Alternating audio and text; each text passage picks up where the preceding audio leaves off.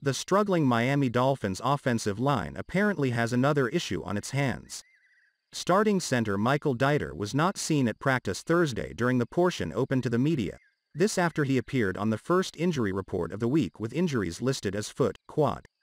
Because he was listed as a limited participant Wednesday and played every snap against the Raiders, it's possible, maybe even likely, that Dieter was injured in practice and had to leave. Based on the roster, it seems almost certain that the replacement would be training camp acquisition Greg Mance because he's the only one of the 4 backup offensive linemen who has started a game at center in the NFL. The Dolphins picked up Mance in the offseason in a trade with the Baltimore Ravens in exchange for a 2022 6th-round pick, with Miami also getting a 2022 7th-round selection.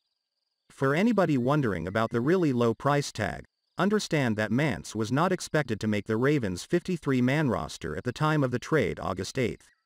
Mance played in 4 games with the Houston Texans in 2020, all of them after being elevated from the practice squad and then joined the Ravens' practice squad in the playoffs.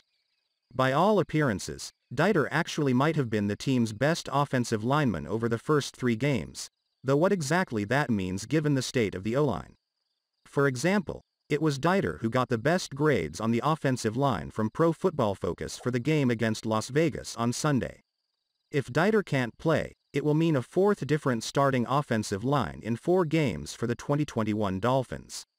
Liam Eichenberg started at left tackle in the opener at New England, but was replaced by Austin Jackson in Week 2 against Buffalo.